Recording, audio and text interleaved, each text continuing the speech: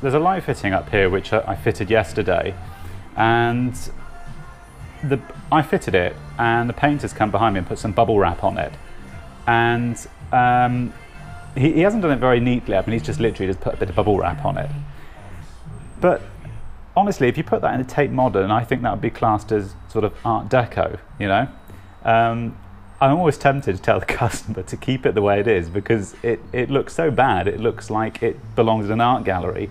It's the sort of thing that if a designer, you know, some designer artist had presented it to the Tate Modern, they'd be like, wow, we need that, you know? But if I did it, it's just a light fitting with a load of bubble wrap on it. Honestly, I think it's superb. I really do. I'm going to try and convince the customer to keep it.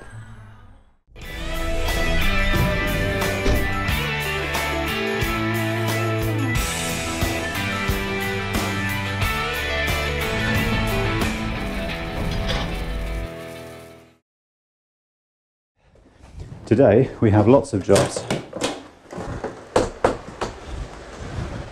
I'm running around trying to get them all done without getting run over by a car.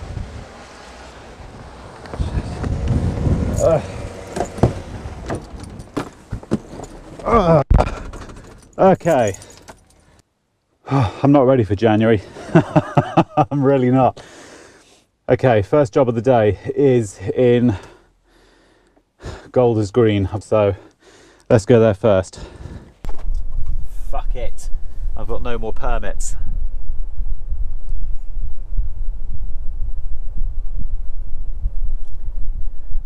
Fuck it, do the job quick, hope I don't get a parking ticket.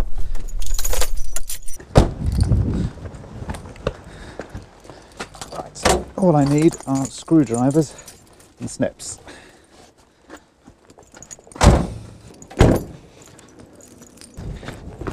Guarantee a warden will give me a ticket. Guarantee it every time. Right, I've been to this place before and this is a fucking twat of a door to open. Come on, pig dog.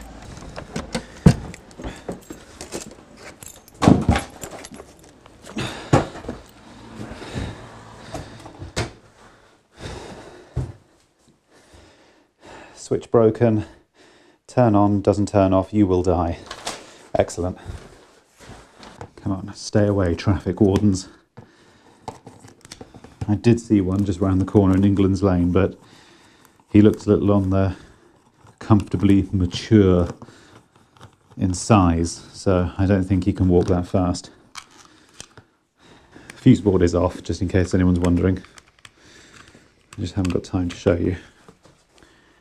Okay, cut those. Re-terminate.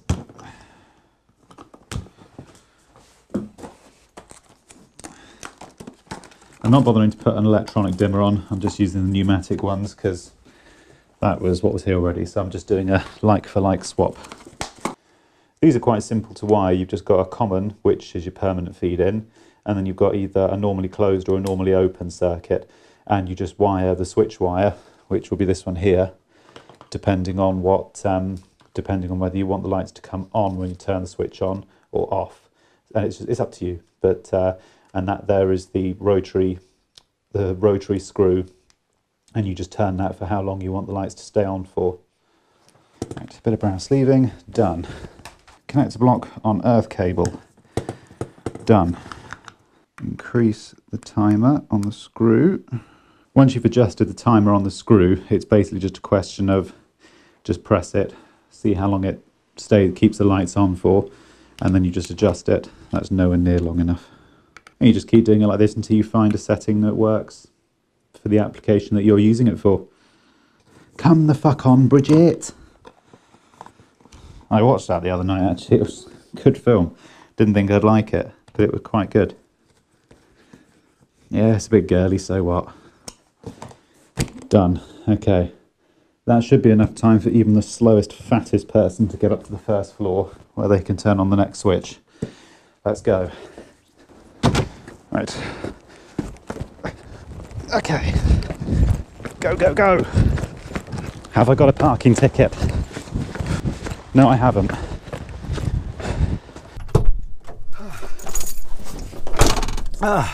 fuck my bridges. Stop swearing, Tom. Ah, shut up, love. Okay, next job. The agents. Oh, come on! Slow, slow. The slower you go, the quicker you'll get there. Right, back in a second. I'm just going to drop these keys back to the agents.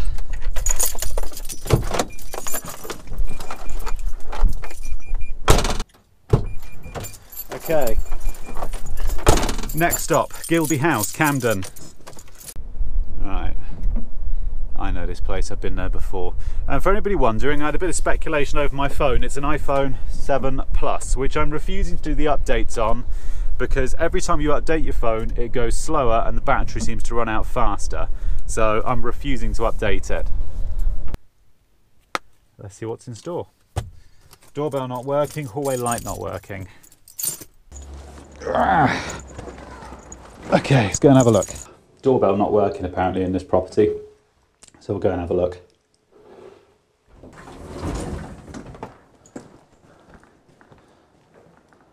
Blimey. This is a posh old area, isn't it? I have a new doorbell, but I'm going to eat first.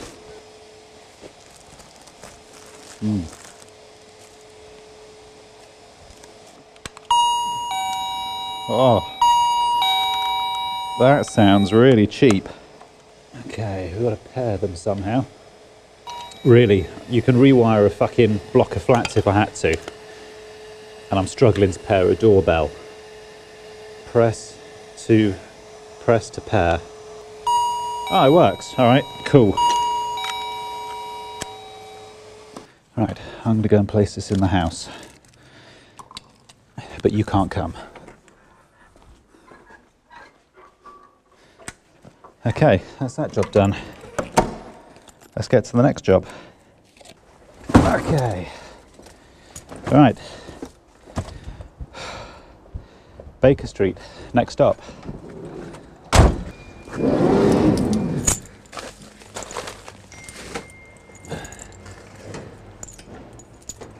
Right.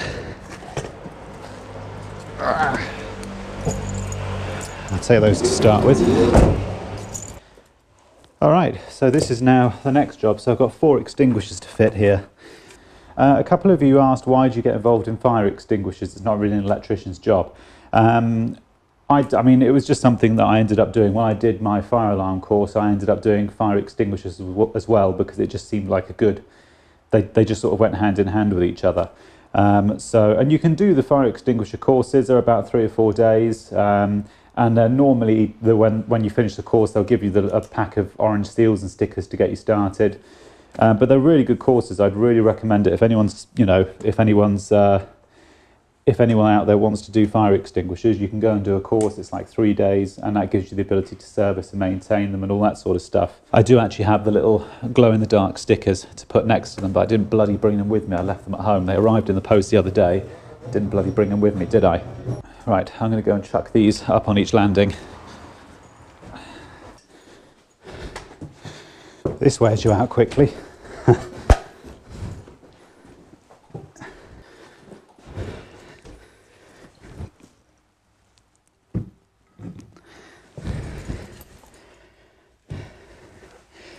All right, that's one done.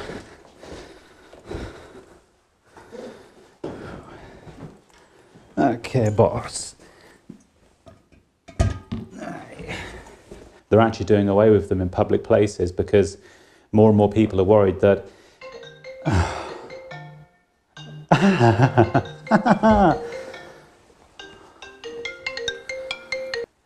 As I was saying, there's a lot of places that are actually starting to do away with the fire extinguishers in communal residences like this and in like public places, shopping centres and stuff, because because they get tampered with, and if you break the seal, technically it needs to be resealed. So, but the other more important reason is because a lot of people are worried now that, especially like in commercial environments and stuff, like restaurants and stuff, if the guests there, if there's a fire and the guests try to tackle the fire, they get hurt.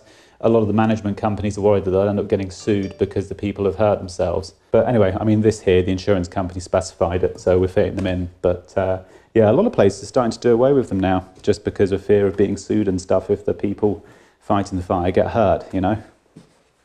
Anyway, that is me done here. The extinguishers fitted. Let's get out of here.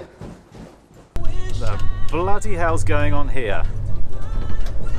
And that, boys and girls, I think is about enough to fill this video up. So thank you very much for watching, guys, because I really appreciate it. If you want to subscribe up here, watch another video down here, comments down the very bottom, same as usual, and I will see you in a couple of days' time. See you later, boys and girls.